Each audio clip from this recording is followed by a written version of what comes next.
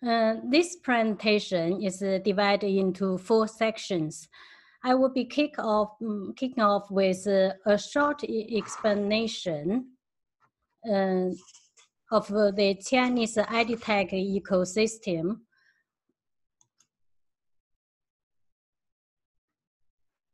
And then following by the key growth driver in China, trends in artificial intelligence application in Chinese school, and finally, the opportunity and the challenges for Europe EdTech companies in China. So first, the Chinese EdTech ecosystem.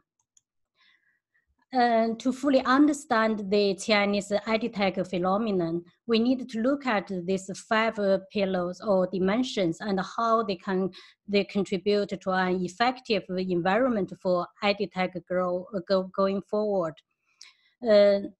First, companies, the breadth and depth of EdTech landscape, and the availability and the sources of EdTech capital. The maturity of the EdTech community, and the level of government support, and also the quality, size, and accessibility of local education sector as a test beds. First, let's have a look at the companies. In China, there are 3 groups of companies play important roles in EdTech development. First, traditional companies such as New Oriental, TOL, they understand the functions of education and they expect technology to expand their existing provisions. The second group, technology companies like Huawei, TenCent, they are keen to extend their technologies to serve the demands in the education sector. The third group, startups who use technology to provide new services and disrupt the existing market. Furthermore, there are 3,000 EdTech companies in Beijing and 2,000 in Shanghai. So China's education industry is a favorite for capital investment. In 2018 alone, EdTech investment totaled $3.3 billion, twice as much as in the United States and 4 times as much as in Europe.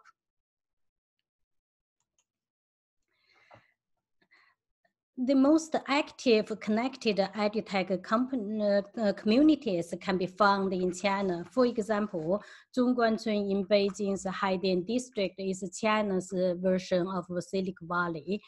There are over 70 EdTech companies in the MOOC Times building that provide educational content and services as part of China's booming online education economy. Many events and conferences have been hosted by the Innovation Hub of Zhongguancun Internet Institute to bring investor, founders, and educators together with the single aim for further accelerating EdTech across China. Over the past 5 years, EdTech companies in China have benefited from increased government encouragement through policies, financial support for EdTech, including introduction of education-related policies, especially the next generation AI development plan, AI Innovation Action Plan in colleges, universities, and China's Education Modernization 2035.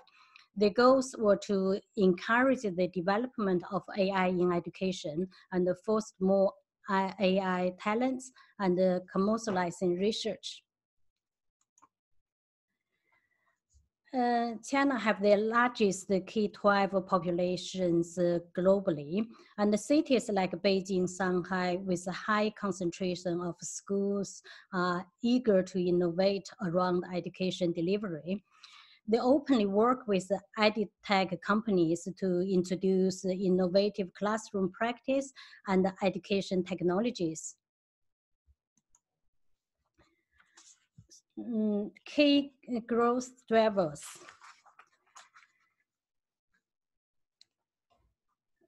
China has a massive education market with 283 million students from nursery to higher education. By comparison, the United States has 77 million, the UK has 12.5 million, and Australia has 5.3 million. China also has the world's largest digital learning market with 172 million online learners and 142 million mobile learners.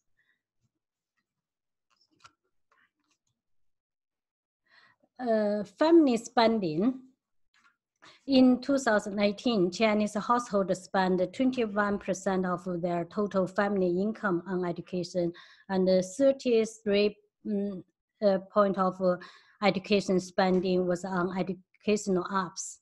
In America, the figures at 2%, and in UK 1.5%, and in Australia 4.3%. I have quoted the sources.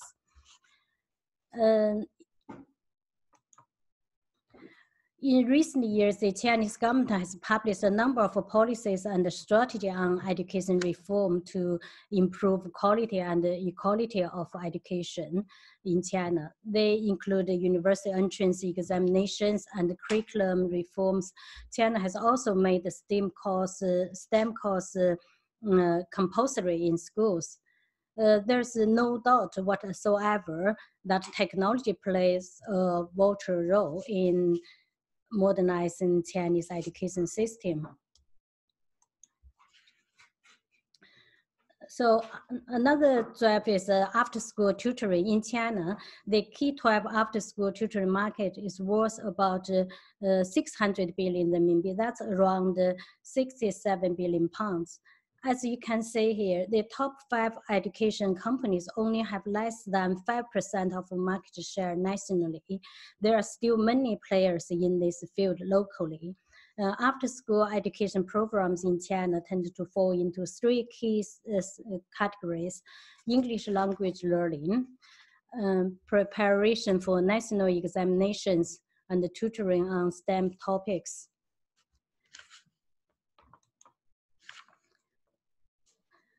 Technology development. China has rapidly adopted the internet. There are currently over 800 million users, of which 788 million are also mobile phone users. Online transactions have grown at 32% annually over the last 5 years, and mobile payments are very popular. This creates an avenue for B2C EdTech companies to seamlessly commercialize their products. So as I have already pointed out, Chinese companies have invested heavily in developing advanced technologies in teaching and learning, particularly in the latest development in big data, AI, and blockchain in education. So let's have a look at AI-powered EdTech development in China. So first, I'd like to talk about a few examples of use of AI in education in China. Squirrel AI, a Shanghai-based online after-school tutoring company, provide personalized education at scale. Like other countries with large land masses, China suffers from an uneven distribution of resources and talent. The nation's top teachers are concentrated in the big cities like Beijing and Shanghai. Their schools also have the best equipment. Education in the more rural parts of China often suffer from lack of qualified teachers and resources. So Squirrel AI promised to use the intelligent adaptive learning system to address the challenges of lack of qualified teacher and high quality education resources in small cities and rural areas in China. So they adopted an online learning model and a learning center model with 70% of AI teacher with 30% of human code. So far, they have established 1,900 learning centers in 400 cities with nearly 2 million students. Another example is iFlyTech. They specialize in intelligent speech and voice recognition. Their translation technologies and services allow teachers and students to communicate across more than 30 languages. Their objective is to advance human and machine speech to the level of human-to-human conversations, thereby advance interactive learning to new level. NetDragon, it is a company for online gaming, mobile technology, online education, and VR, AR. In recent times, they have acquired Cherry Picks, Prominent, Jumpstart, etc. The company recently introduced the world first AI teaching assistant. The AI teaching assistant provides customize the homework and provide feedback to students' assignments. The virtual teacher assistant can also use voice recognition to handle questions posted by students and provide them with relevant answers. So now let's look at some opportunity and the challenges for EdTech company in Europe. So first,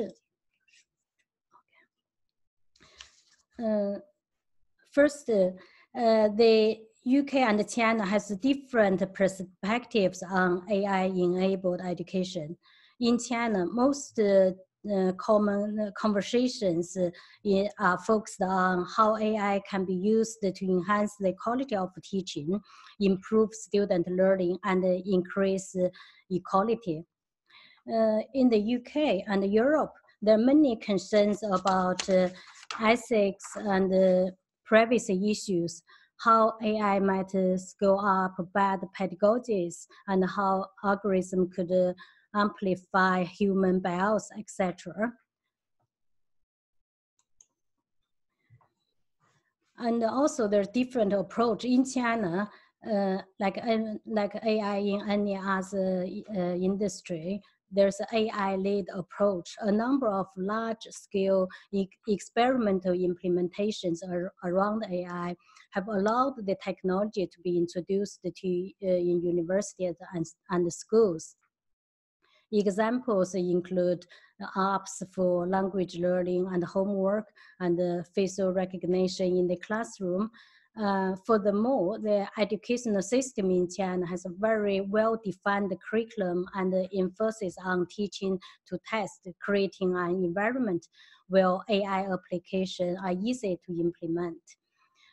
However, in the UK and Europe, AI has been mostly used to assist the administrative tasks for teachers, provide more flexible progress through the education system, and develop student skills for 21st century, such as creative thinking, creativity, and communication, etc.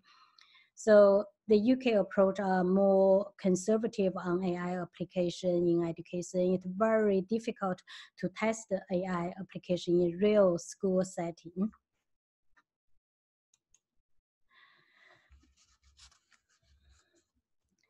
So in terms of business opportunities, first, I think it is important to connect the EdTech ecosystem in Europe and China to bridge the gaps of capital provider so we can attract more funding for research-based and evidence-informed AI products in Europe.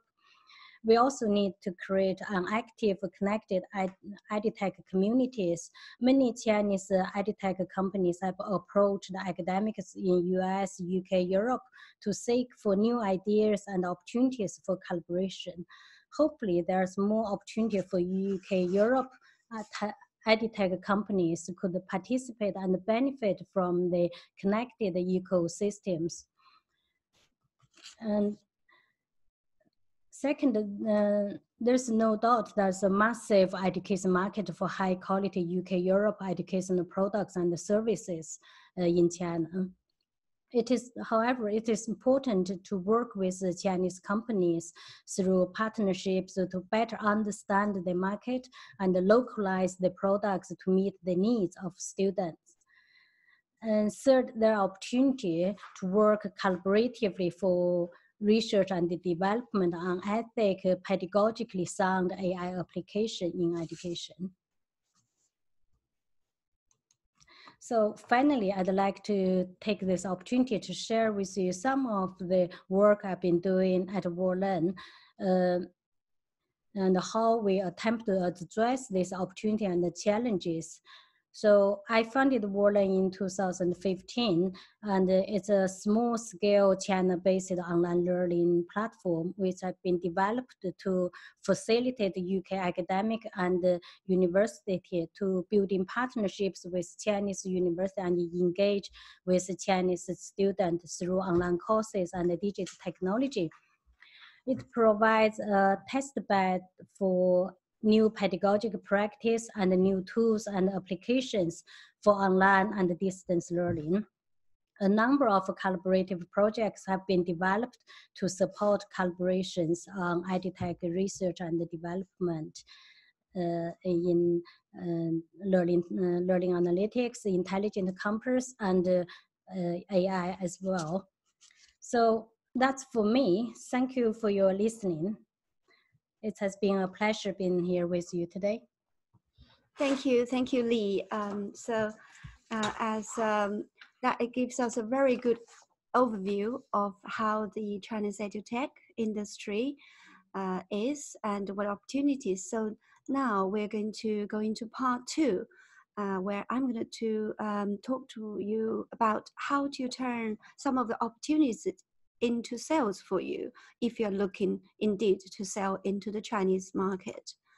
So first, if we start from a question, should you actually consider doing business with China? Here we say engage. It could be sell into China, it could be doing collaboration with China, it could be you're looking to source from China or attract talent from China. Whichever way, there are some pros and cons that we can consider. So first, as you can see from Lee's presentation, China presents a huge market for education and education tech companies. We are talking about hundreds of thousands in numbers, not hundreds of schools. I was in China 2 weeks ago, visiting a Chinese company that operates a platform for training to nursery teachers across China. And they are less than 2 years old. However, they're already providing services to 20,000 nurseries across the country. And they told me that in China, there are altogether 500,000 nurseries. That it was such a sheer number. And out of those, some are private, some are public sector. So there are, of course, characteristics that's different, but the size of the market is just huge. And with the timing also, as some of you are familiar with this sector, you would know that China has introduced second child policy recently, a few years ago. As a result of that, the education industry is booming with a lot of big companies moving into space. As again, you can see from just now the presentation, some of the companies didn't start with education, but now they are in this space. So there's a lot of money available in this. And also the sector is one of the key areas for the government in the current 5-year plan and the next one perhaps as well. So from policy perspective, there's also a lot of support from the government. As with many other things, you also have the challenges to consider. IP risk is often cited as the biggest barrier for many tech companies, especially when your core assets is in codes, it's really apps and software. So how do you practically protect your IP remains a top priority for many companies first when they look at entering into the market. But there are ways to help you mitigate those risks. Of course, Chinese language is a huge barrier for many of the software or curriculum providers, because you have to get that right, which we'll talk about later. And the language is one, but the cultural side is another aspect. Doing business in China is very different from what you see here or in Europe. So that needs a lot of understanding. But again, it's not insurmountable. Finally, I think for many companies looking to enter China is where do they start and how do they access to that? So that is another challenge that needs to be looked at. So I guess for that, the question for you, for your particular company is yes or no, where pros outweigh cons for you or the other way around. That's a question I will leave with you. But in the meantime, I can tell you from our experience working with other companies and how they did it, and hopefully that would be of valuable reference to you. So this is a company called Steer, which is a UK-based education company with a solution based on SaaS, software as a service, to address young people's mental health problems in the UK, of course, to start with, but now also in other countries. So when they thought about China, because what they read in China, the young people's pressure from the college entry exams, and in general, the competition for young people to excel in academic studies has caused a huge problem in the Chinese young generation's mental health care. So the company's CEO, Simon, as you can see in the picture, he came to us, to Crayfish, after he's done some research. He asked us whether we can help take the company into China. So we have then, since then, about less than a year ago, we have gone through the journey of exploring what China is in terms of market for the company, to actually going through the strategy and implementation, and till now the pilot project is ongoing now in China. So how did he do that? I would like to just quickly outline those steps we have taken with the company. So start with the strategy. We look at how do you start, to look at what are the players you needed to involve, who are the people that's important, and then what product you take into China, and if you have multiple products, for example, and also where do you start in terms of city or in terms of segment, and of course to protect, as we said earlier, to protect your IP, it's important to register and also make sure the branding and also the localization aspect of it. And there were quite a few trips happened, but to start, the first trip was very intensive, with visiting of 4 cities in about a week to look at the market and to meet the people. So if we talk about the stakeholders in the education system, there is not just a straightforward, you just go to one customer or the customer base. They are multiple stakeholders you need to be aware. To start with, the Ministry of Education would make the policy, and which will be implemented all across the country. And then you have also the think tank, in this case is National Institute of Education Sciences, which provides recommendation to the government, but they also do research and tests, experiments in across the country in schools. And so they have experts who can help advise you on what China is doing in, for example, mental health, in psychological tests of students, etc. And then there's end users you need to consider. In this case, the end users would be the teachers and the head teachers. If you look at the picture in the middle, that's where Simon went into a school and illustrate why education shouldn't be a straight road, which is in the middle of the table. It's just happened to be a straight panel, so it was very good to illustrate that education should not teach the student just drive on a straightforward road, because in real life there will be curves, there will be bumps that the student needs to learn to prepare themselves. And then there's budget holders. So in some cases, for example, if it's an international school, the budget holders will be the schools. But if it's public school, state-funded school, the budget holders normally are the local education commission. So they are branches of the Ministry of Education, and they hold public funding. And for bigger projects, this will be subject to tenders. But for smaller projects, the local commission can also procure directly. So you need to understand those. So just explaining what's happening in these pictures. So on the left, you can see Simon speaking on the conference. This is like a TEDx kind of talk.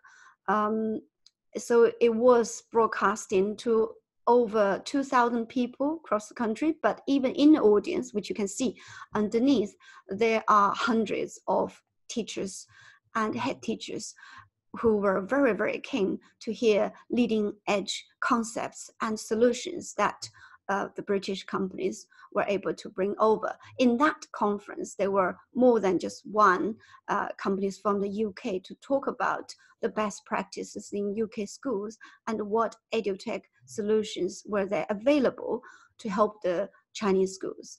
So on the right, you see Simon shaking hands with Professor Wang, who is one of the leading thinkers in China to advocate the future school concept for the Chinese children. And then you see a landscape of a city that is Suzhou, and this is Suzhou, which is about 20 minutes by fast-speed train from Shanghai, where the project is now being piloted to schools to implement first stage curriculum to help prepare the kids for their health, growing to be a healthy child in their primary school.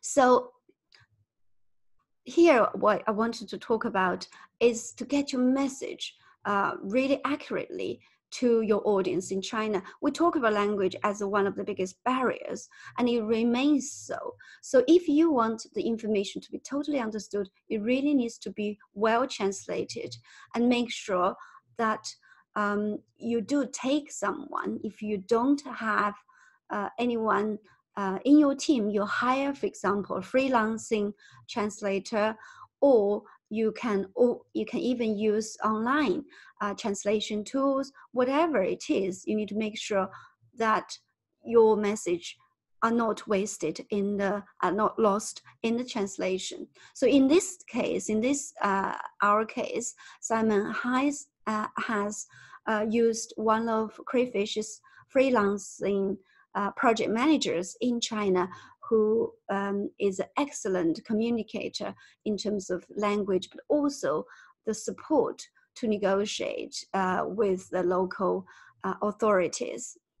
And of course, if you are selling into mainland China, make sure you use the simplified characters, not the traditional characters, which are used in Hong Kong and Taiwan. So localization is important if your products have a lot of language element, but also if it's in software, and you need to look at how to do that. On the other hand, protect your IP. And of course, there's a brand element that you need to consider.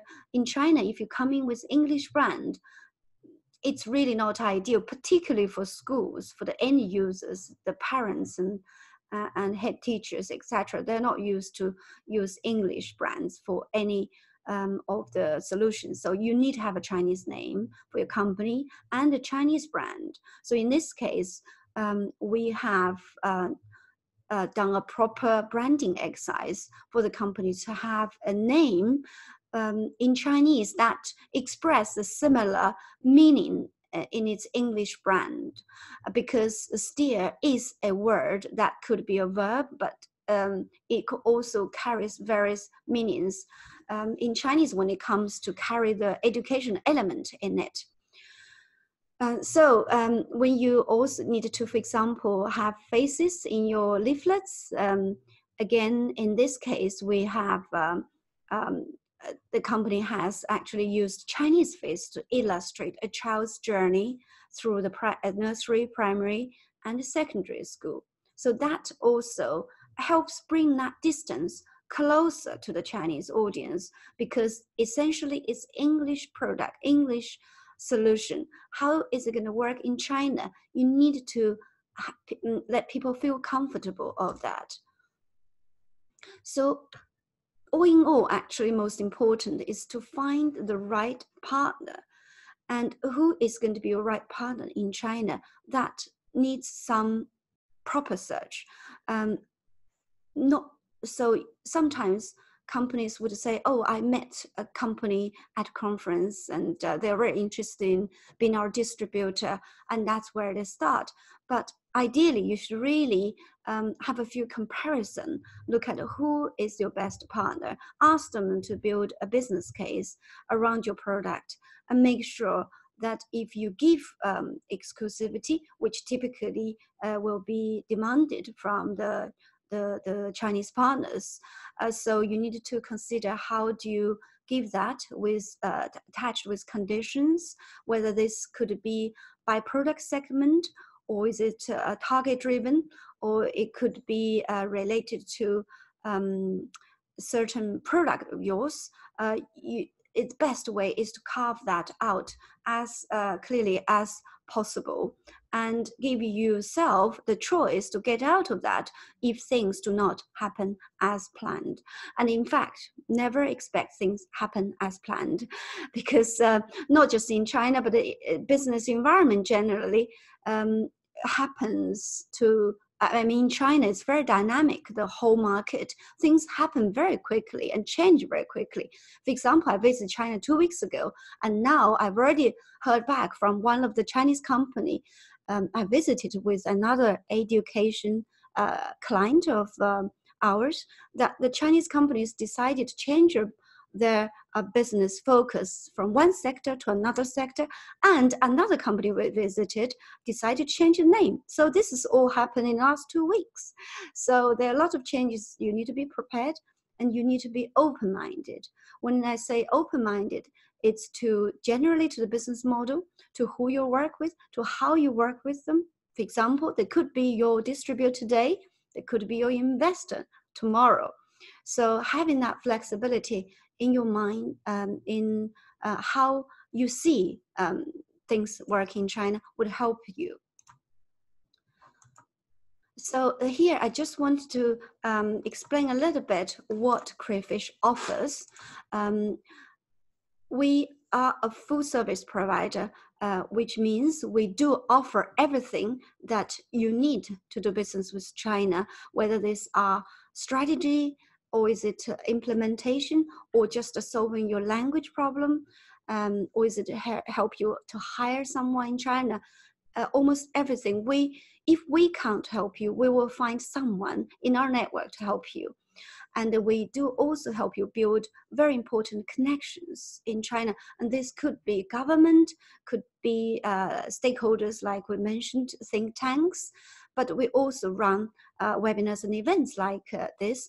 Of course, at events, you can physically meet people and make that connections yourself as well. We also provide cultural training. Some of them are free on our webinar, on our website. Some of these are tailored to suit your particular needs in your business.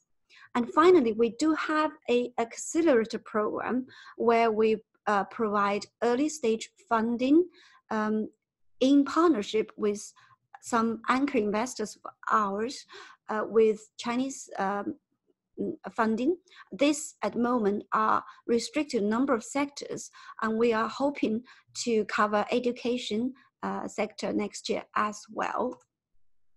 And if you do have a need for any services, you can use our online platform, and that's where our technology lies. And you can use our marketplace to post any project, whether it's translation or business development or sourcing from China or writing a Chinese article for you. You can get someone responding to you, and they will do that project directly for you. We do also have a fixed price offering where you can click and select services, from setting up a rep office in China to hold a focus group of researchers, such as like that, as well as some basic cultural training element. Finally, if you have questions and for particular element of the service you want to talk to us, we do have a tailored services. And if you have multiple services with us or longer period of engagement, we can assign you a relationship manager to help you as well. So on that, we are finishing the presentation. If you can, for now, think about the questions and send it through to us. There is a Q&A panel on the bottom of your screen, sorry, not on the right, as I said earlier on. And in the meantime, here's our next webinar information. And just to say also, the recording of today's webinar will be on our website, but also we will send it to you afterwards as well. So with the time limit, we will only be able to answer 2 questions. So let's look at questions for now. Right, so we have now one question coming through, which is, so how are, sorry, let's see. Are there opportunities to sell license of education apps and software into China? So here I would bring Dr. Li Yuan in again to answer this question. Hi, Ting. I think the simple answer is yes, but the reality is that is a complex business. So I'm not an expert in this particular field. However, the challenge I anticipate comes thick and fast. You can't just translate things and cross your fingers. And there's lots of very important, as you mentioned, the localization issue. So you need to understand the Chinese education system, the teachers and the students. Most importantly, you need to understand the culture, the very real thirsty for knowledge in China. Okay, that's, yes, I agree. So it's not straightforward, but there are opportunities. I have seen other European companies selling their apps into Chinese schools, but typically these are blended, integrated into the Chinese, typically a set of software for school. For example, they have a platform with various apps incorporated into it. So actually the users will not just see your app on its standing alone.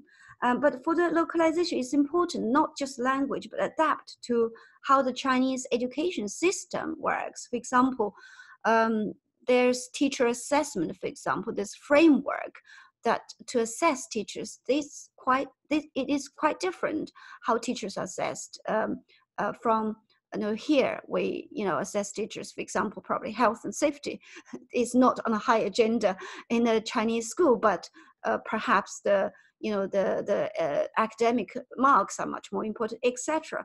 So, and of course, the way how Chinese teachers teach is different, and how the apps are used, how the curriculum is developed, all these are different. So when you localize your, if you want to sell your education apps and software, when you localize them, you need to work with your partners to get that right. It's not just translation. Okay, the second question comes through now. So it's how easy it is to reach out to those companies you mentioned in the presentation with a view to collaborate. I think this is, again, a question for Dr. Yuan. To be blunt, it depends on what you're offering and how much they value that offering. Most EdTech companies in China are very open to new ideas and opportunities for collaboration if you think you are a good fit. So there are lots of EdTech conferences and events in China, as I mentioned, that you can attend. And most of companies will present their research and new development there as well.